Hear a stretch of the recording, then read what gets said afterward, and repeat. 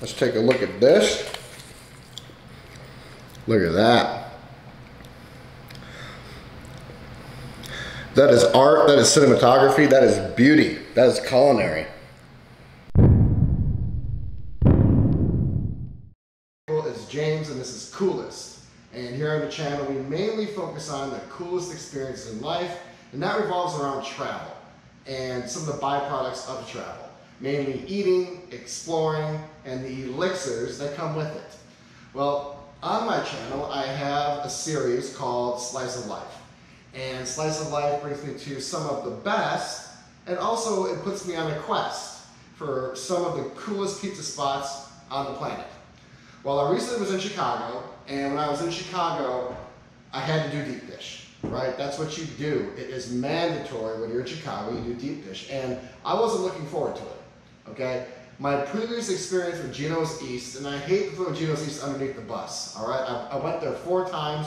For me, that was always the hallmark of deep dish pizza, was Gino's East. And I was turned off for many, many years. And I won't go into specifics because I can't fault Gino's because I had a lot of great memories there. Many people consider them one of the forefathers, if not the forefather of Chicago deep dish pizza. But it was soupy, and it was runny, and it was more like pasta, and you had to eat it with a fork.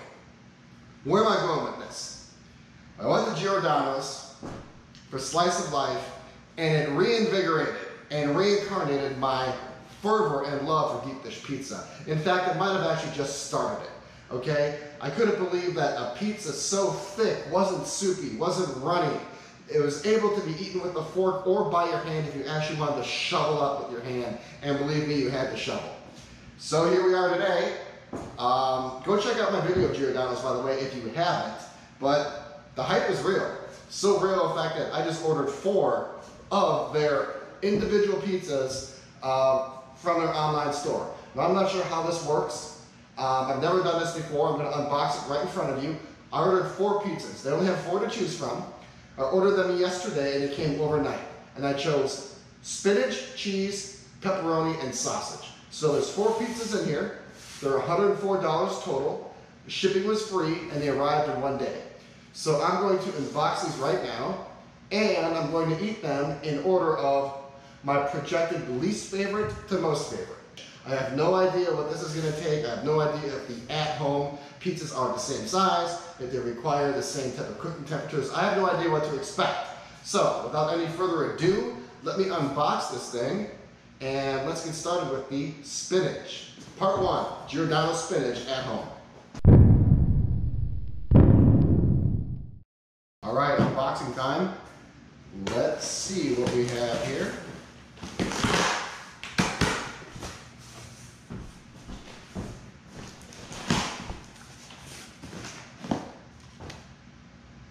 Looks like we have some Giordano's directions. For something like this, I think we're going to need it. All right, let's check out the top right here. Look at that, very beautiful packaging. Looks like we have at least 1 individual cooler. I'm not sure if there's going to be 4 of them completely. It would not surprise me if there is. But I like the branding up top. I like the styrofoam. It keeps things extra chill. Okay, so let me reach up out of there and see what we have. Pull one of these out. Oh, look at that. There are 2 pizzas per box. So here's one. Stuffed spinach pizza. This is one we're going to do today. And then here's the second one. The stuffed sausage. All right, let's get this other one out of here. Here we have the stuffed pepperoni.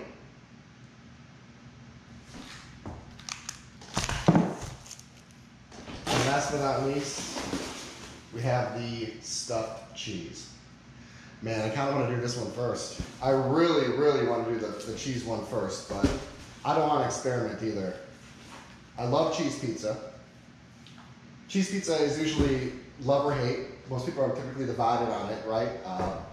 Some people think it's too basic, and then some people think that it is the bedrock of all pizza, to be judged against all other pizzas.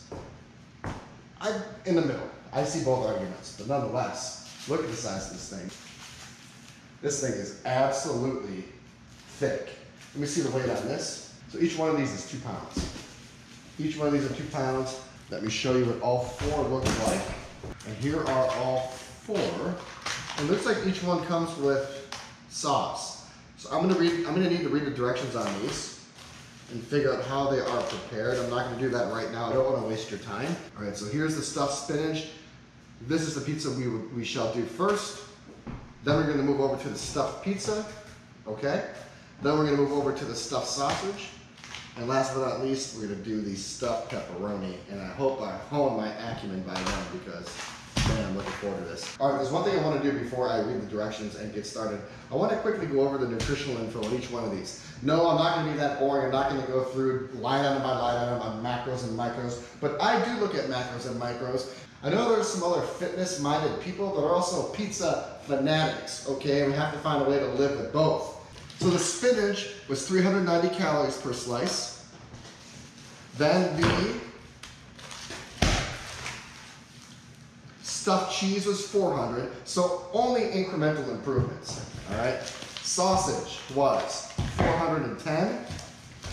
So it went from 390 to 400 to 410, and then the pepperoni is 420, over 3,200 calories per pizza. So I'm gonna read the directions. I'm gonna get started on this. All right, so I just started reading the directions, and the directions are weirdly very interesting. So what it says here is that this package was shipped with 5 pounds of dry ice, yet little to none will be remaining when you receive it. And that's true with me. There's only just a little bit, there's only a few remnants remaining, certainly not 5 pounds.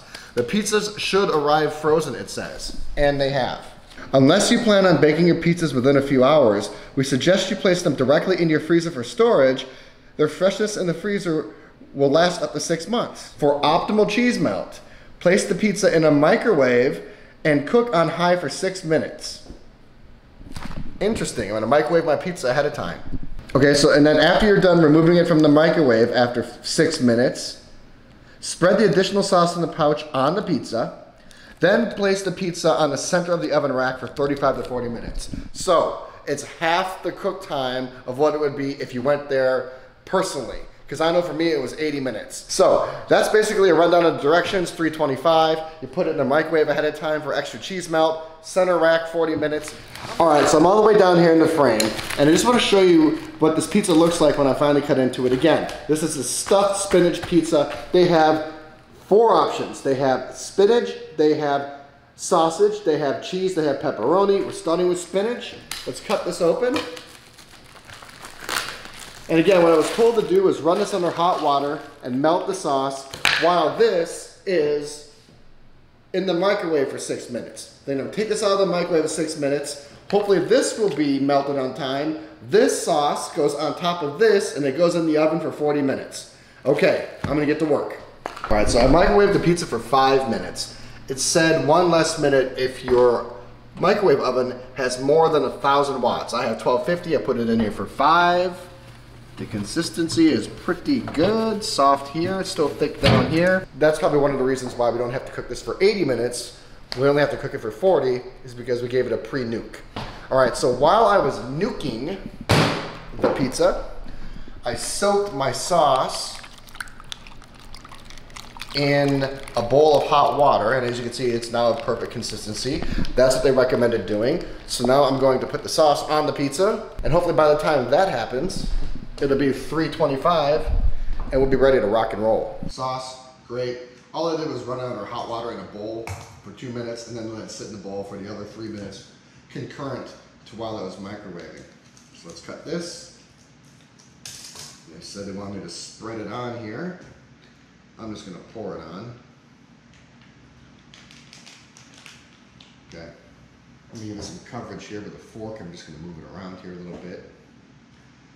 And you can see, here is our makeshift pizzeria pie. All right, it's got a great start to it. Look at that. Watch this, I'm able to one-hand it, all right? Able to one-hand it because it's still frozen at its epicenter, okay? So I'm gonna one-hand it. And I'm gonna put it in there. Actually, I'm gonna spray. I'm just gonna spray that rack real quick. Okay, so I'm gonna one-hand it. Still frozen near its epicenter, so still able to be managed by hand quite easily. I'm gonna put it in the center rack. I just put a little bit of Ham in there just to grease down this rack. This oven has been used less than a few times, literally less than 5. Okay, so that's what it looks like. Put it right on center there. It looks like a thing of beauty. I'm gonna put it on for 35 minutes, but check in at 30, and that way I don't miss its optimal cooking temperature. That's what it looks like. All right. I see you guys in 30 minutes. We are 30 minutes in, and I'm gonna let it marinate for another 5 minutes. I'm gonna let it cook for another 5 minutes. It says 35 to 40. These pizzas are so dense, and there's so much mass. They're really tough to overcook. So it's at 35 to 40. I'm gonna go on the under threshold, take it out at 35, investigate, and see what it looks like. So 5 more minutes. You can see the steam piping off it. All right. Let's cut into this thing and see what it's like. All right, here we go. I've never actually cut into a deep dish pizza before. So doing this crust, doing the outside, the walls are not easy. As you can see, the walls kind of flake off a little bit.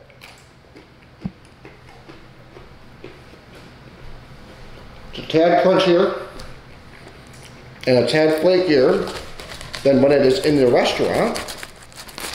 But since it was frozen and then reheated, I understand that.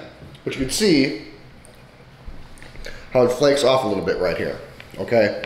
And again, with walls so high, here's a pizza cutter for reference, okay? So the wall is about as tall as a pizza cutter. Let's take a look at this. Look at that. That is art, that is cinematography, that is beauty, that is culinary. Look at that right there.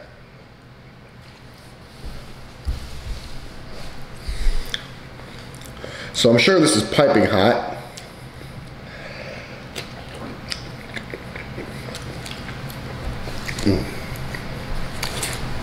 See what these balls look like. So it looks like it is just stuffed spinach and cheese. All right, so it's spinach and cheese layered. It actually looks like a bit of lasagna. Okay, you can fork it up like that. And this is the first spinach pizza I've ever had. Let's eat the first slice together. Let's see what I think. So it's not as good as Giordano's, the live experience, okay? But it is a nice second place. As you can see, nicely layered. Love the flavors, lots of cheese.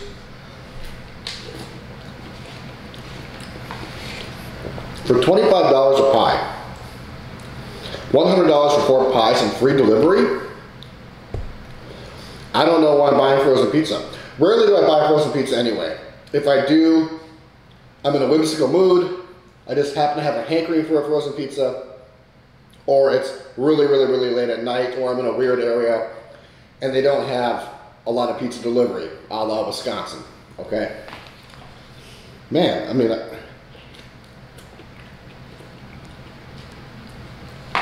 the bottom is crunchier and flakier than how it was in the original restaurant. And again, I know it was frozen and then cooked in the oven 40 minutes, so a faster process than the 80 minutes at Giordano's. So I know you're not gonna get the amount of flexibility and dexterity that's normally in the crust. There normally isn't a lot of flexibility, and the crust usually isn't that plastic, okay? It's not your crispy, crunchy cracker crust, but it does have to be a little rigid to support this mass. I'm just noting that it's a bit more rigid than how it was in Giordano's, in case you're wondering what to expect in terms of the differences. Same amount of ingredients, same heavy pie.